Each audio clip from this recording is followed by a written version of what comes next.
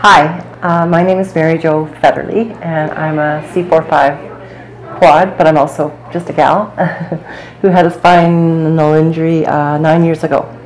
Yoga has contributed in many levels to my healing and also to my ability to be accepting and comfortable about my situation. So it's helped me physically, it's helped me immensely, emotionally and psychologically.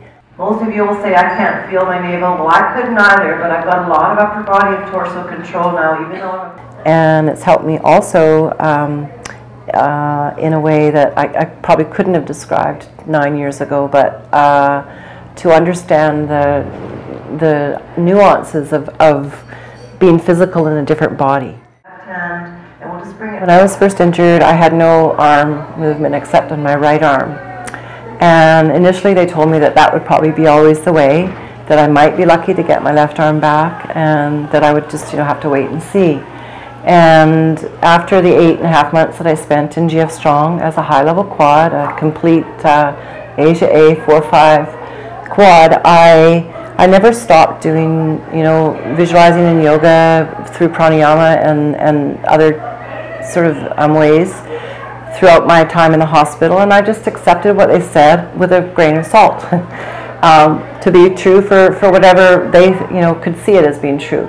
But for me, I didn't want to hold that as my own truth, as my total truth, and I wanted to see what would happen. So I didn't take any of the medications, and I really wanted to explore, well, what does happen with paralysis and what is the body capable of, and where do I go with this? So for me, it's been a journey, and I can't believe what I've gotten back, and hardly, really can many other people, and most people kind of almost naysay it, and yet, I really know for my own experience anyway, that there's no magic going on here. There's just, consistency.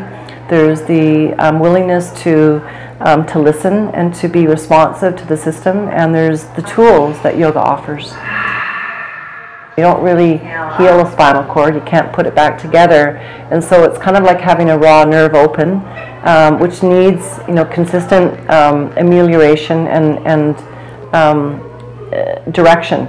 It doesn't have its own way to understand, oh okay, we'll relax now. So yoga is that tool, and in addition, I would say just the psychological framework of understanding myself not just as a physical body helps immensely with the emotional, mental component. And then inhale.